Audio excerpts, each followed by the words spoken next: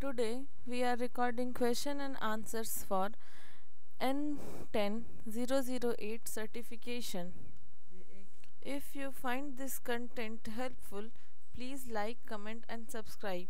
To find the complete list of questions and answers, please go to the playlist link provided in the description.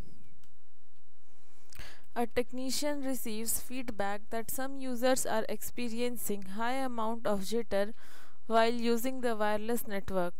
While troubleshooting the network, the technician uses the ping command with the IP address of the default gateway and verifies large variations in latency. The technician thinks the issue may be interference from other networks and non 802.11 devices. Which of the following tools should the technician use in the troubleshoot the issue? NetFlow analyzer, option B bandwidth analyzer, option C protocol analyzer, option D spectrum analyzer. The correct answer is option D. The system's administrator need to improve Wi-Fi performance in a densely populated office tower and use the latest standard. There is mix of devices that use 2.4 GHz and 5 GHz. Which of the following should the system administrator select to meet the requirement? Option A 802.11 AC, option B 802.11 AX, option C 802.11 G, option D 802.11 N. The correct answer is option B. Moving towards the next question. Which of the following would be best to use to detect the MAC spoofing attack?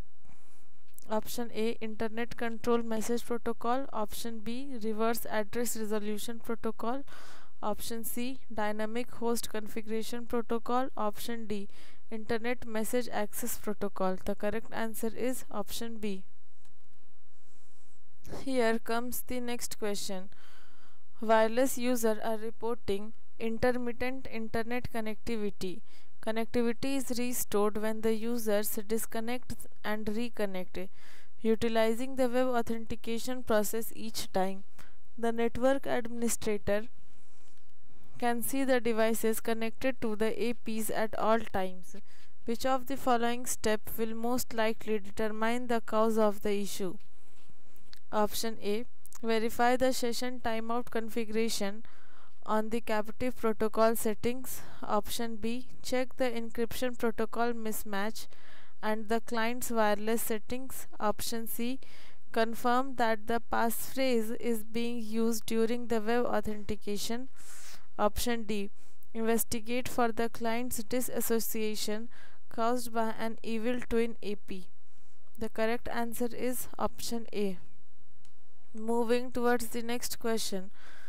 The network administrator walks into a data center and notices an unknown person is following closely. The administrator stops and directs the person to the security desk. Which of the following attacks did the network administrator prevent? Evil twin, tailgating, piggybacking, shoulder surfing. The correct answer is option B.